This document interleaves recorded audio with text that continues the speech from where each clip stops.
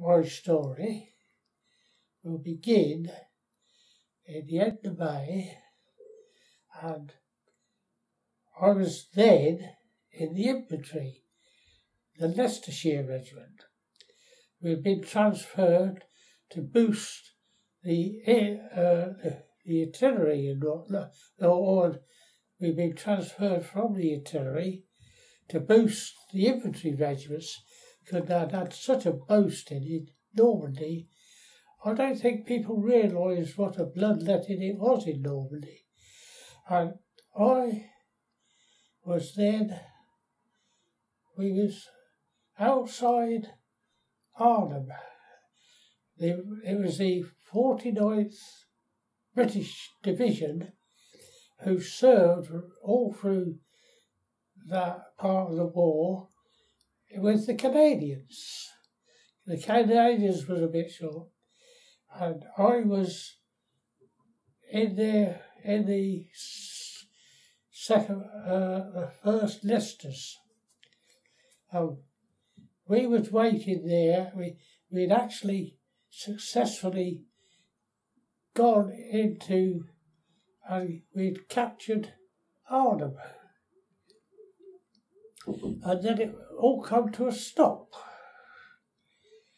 We didn't know why, plenty of rumours, but it appeared some neutral country, see the Dutch in the rest of Holland, the north, they were starving, especially in the cities.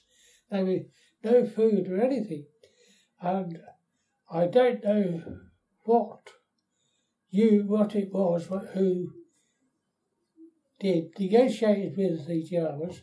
We thought the Germans, we'd stopped advancing because the Germans was going to flood the rest of the country. But apparently, and I don't know what it was, they negotiated with the Germans to get food to these starving Dutch.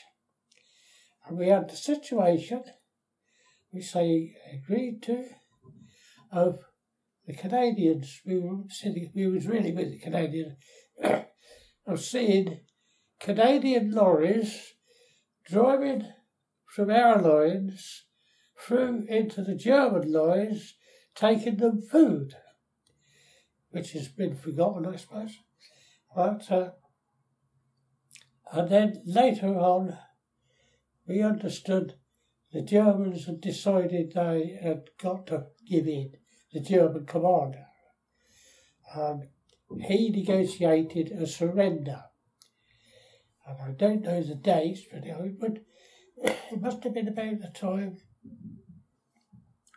And we went into Holland, and it's most peculiar, really, because there were the German soldiers with their weapons and everything, and there was us, and there was this truce, so we was putting up with one another.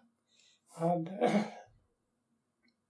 then a proper negotiation was brought in, and we was then transferred, or rather the regiment went into Holland itself. I can remember all the Dutch all singing and cheering and that sort of thing. And we finished up in Hilversum. Now that was familiar to us because it had a radio station in English during the war. So that's familiar. And we was put in there, well, they had it. We was in there, and it must have been there that the formal war, and I can't remember whether it was Churchill or whether it was the King, but we listened on the radio, and I believe it was Churchill, telling the rest of the world like the Germans had formally surrendered. And we heard this, I nearly stood up and said, God save the king. And we'd got a bottle of whiskey, and we had a drink, and then we went to bed. And that was the only celebration he had, because they told us the following day we were going to be very busy, which we was. And we got up the second day, first thing in the morning, and the German had arranged with the Germans to send the Hermann Goering Parachute Regiment. I didn't know that they belonged to the Hermann Goering, but they did. And later in the day, the first of these men came down to where we were and to surrender formally. They was wearing their uniforms and with their weapons, got all their weapons and everything, and their tin hats, and they formally, and there was no rancour at all between them. We were very correct with one another. We more or less we both sides respected that we had been fighting troops. So we had a sort of a thing. But he came down, and they came down, and they came to where a lot of us was there, and they laid down their rifles in a pile and their other things in a, and all their ammunition was taken off them, and because they was dressed as though they were going back into the front line, and somewhere along the line, somewhere there, we had a disaster. Now, did you know or heard of a Panzerfist? That's a very powerful rocket weapon, and the Germans were very fond of it. And whether there was a lorry or whatever, they blew up. And now I can say this, and I can say it with all the things. I was there, all of a sudden, and I always understood that sound travels in a wave from the source. And I can well remember this huge cloud rising up with no noise. And it was these Panzerfists blowing up. And then they all came down again. And there were hand grenades and bombs going off all over the show, and we went in to see if we could find anybody. Now, the only medical that what I can remember, I had another, he was a German. We got hold of a man and we dragged him out, and he kept saying, "Mother, mother, mother." That's all he could say. And we dragged him out, and the only medical there was a German doctor. And I got to give him, he went to those who needed him most. It didn't matter whether they was English, whoever they were. I've got to give her that. Well, it all settled down, and it was all very calm. Afterwards, we'd settled down. Oh, by the way, we'd actually stopped to have our tea. Being British, we had to stop and have our tea. But anyway, we went from there. There was a signaller missing. And didn't matter what we did, we couldn't find where this man was. Now, the odd thing was that this man had only joined the regiment that week. Nobody recognised him or knew of him. They just knew he was a new bloke. And So the officer could only say this signaller was missing, and he couldn't give any reason why he was missing. And he'd done a runner, frightened of the bomb, because he was new to us. Nobody recognised him or heard of him. And then the following morning, they seriously looked into why this man was missing. And they come to the conclusion. One of the drivers said, there was a bloke here, one of the blokes, he said, I didn't recognise him, I didn't know him. He said, he was asking me, where were the Germans being surrendered? Because he wanted to go and see it. And he said, he had no idea who he was, and everything. Well, from that, it's a little bit complicated. I've got to get my brain working. I decided to put him down as missing. Now, the signal platoon had lost more men that afternoon because they had in the first part of the war coming up, and they had lost 14 men. And of course they formally, but this man was missing. He wasn't amongst them.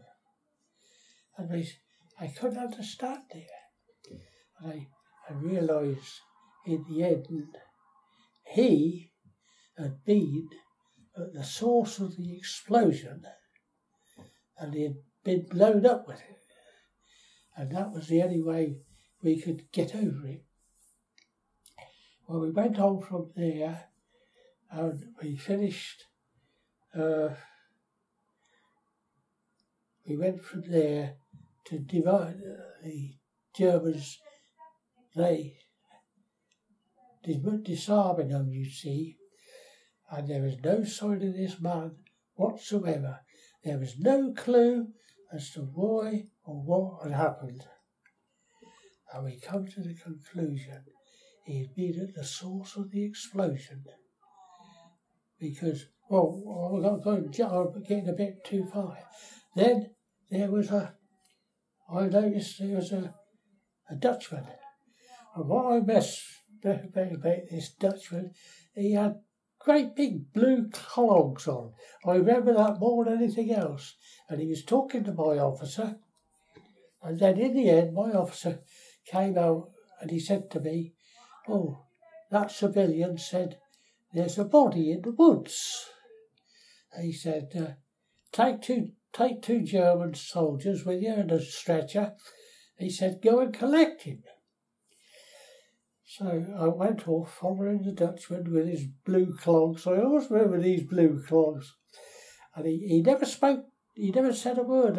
I suppose the reason being he hadn't got, his English wasn't good enough to do so. And we walked, and we kept walking, and we kept walking. And I thought, well, where are we going? We went right out into the countryside, or I'd say the countryside, and finally he stopped and he indicated what we'd come out for we would find in the wood. So I went into the wood, and I can only describe it as I'm telling you word for word. Laying in the brambles and everything was what had been a human being. He completely blasted.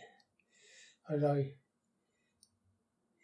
then, so what we did, no identity on him whatsoever. And somehow or other, we had a job to do here. We got him onto the stretcher and we brought him back. And I reported to my officer what I'd done. And I said, I said, well, there was nothing, there was no identifying entity whatsoever. I said, but there was one thing I did notice. He said, what was that? I said, he was wearing a signaller's belt. Now, the signallers used to have a special belt to help them with their thing, you see. And I said, he was wearing a signaller's belt. He said, well, all the signallers have been accounted for. And we realised it was this bloke.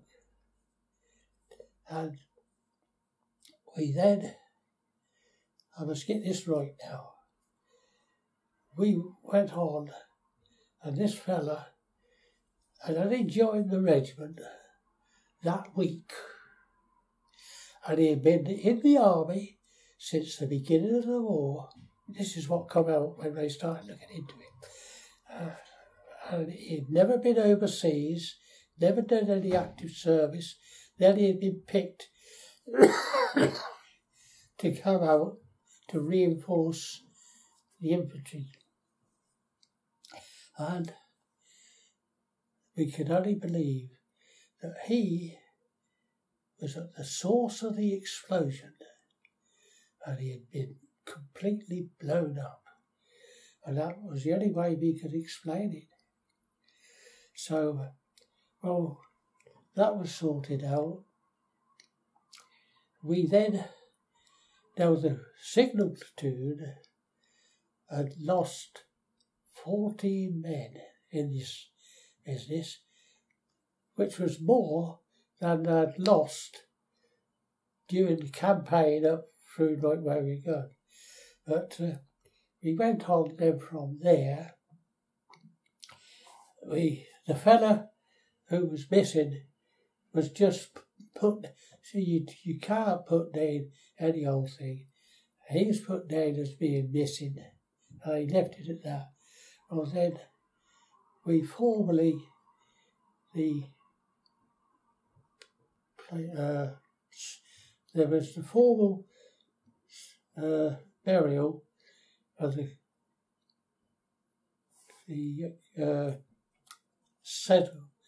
14 signallers.